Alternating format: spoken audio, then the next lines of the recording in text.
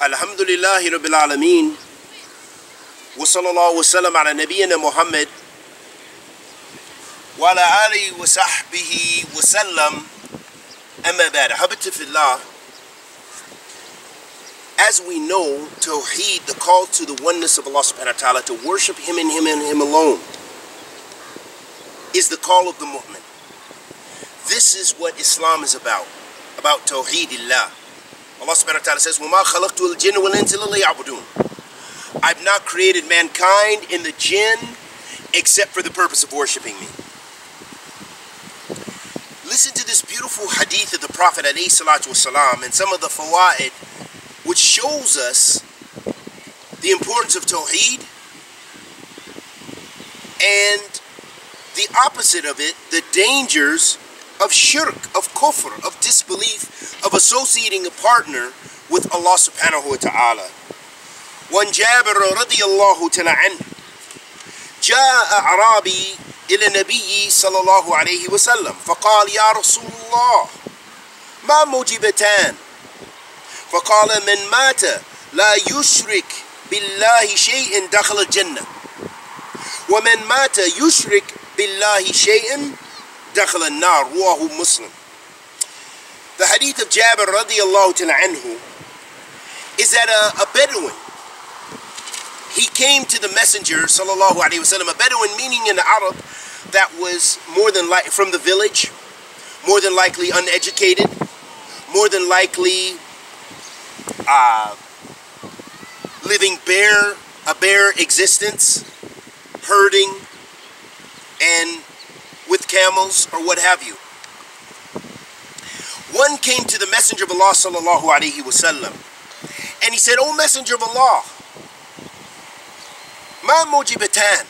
What is the two obligatory things?" The Prophet sallallahu alaihi wasallam said, "Whoever dies and does not associate a partner with Allah, does not associate any partner with Allah, enters paradise. And whoever dies and associates a partner with Allah will enter the hellfire." And this is collected in Sahih Muslim. The mujibatan, which is mentioned in this hadith, is a characteristic describing the obligation to enter paradise for the one who adheres to Tawheed, Islamic monotheism, worshipping Allah alone.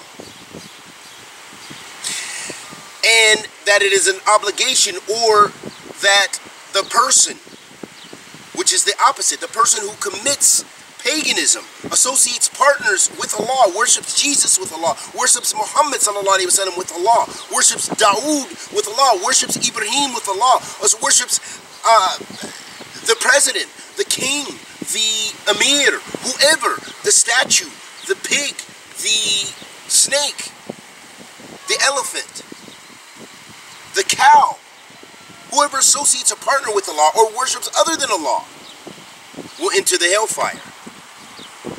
So what we learn from this hadith is that the origin of Tawheed or monotheism is the prohibition, or what's contained in is the prohibition for the servant to enter the hellfire. Meaning that if you worship Allah subhanahu wa ta'ala alone, without any partners, then bi'idhnillah, as the Prophet sallallahu alaihi wasallam said in another hadith, حَقَّ اللَّهِ عَلَى عِبَادِهِ أَنْ لَا يُعَذِّبَ مَنْ لَا يُشْرِكُ بِهِ شَيْئًا. That the right of the servant upon Allah is that he does not punish the one in the hellfire who does not commit shirk with Allah.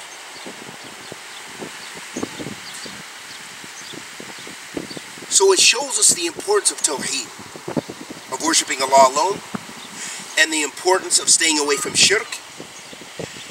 Another benefit from this hadith, Hadeeth fillah, is that we should know, and it should be something ma'loom min ad-din bidurura, to avoid shirk, to avoid kufr. And that the asl of the call in Islam is to Tawheed, is worshipping Allah subhanahu wa ta'ala alone. Unlike those du'at, those people who are da'is in the West who say Tawheed is not mentioned in the Quran, or who say Tawheed is not so important, or say Tawheed, we begin with this call or this call. We begin with the call of takfir. We begin with the call to the jama'ah. We begin with the call to this hizb. We begin the call with this bay'ah. We begin the call with making khuruj to call the people back to salat. La. The asl and the call is to the worship of Allah alone. Remember that whenever any activity you engage in Islam, keep that in mind, that it's about worshiping Allah alone. If you're going to speak about Ahl Bid'ah, that should be in defense of Tawheed, in defense of the Sunnah. If you're going to refute someone, it should be for that purpose. If you're going to involve yourself in any activity, if you think you're going to fall into backbiting, hold your tongue. If it's not to exalt Allah subhanahu wa ta'ala, if it's not to defend Allah subhanahu wa ta'ala's deen. So that's a lesson for us, the call to Tawheed. And we ask Allah the Almighty to accept our good and forgive our evil. وصلى الله وسلم على نبينا محمد وعلى آله وصحبه وسلم.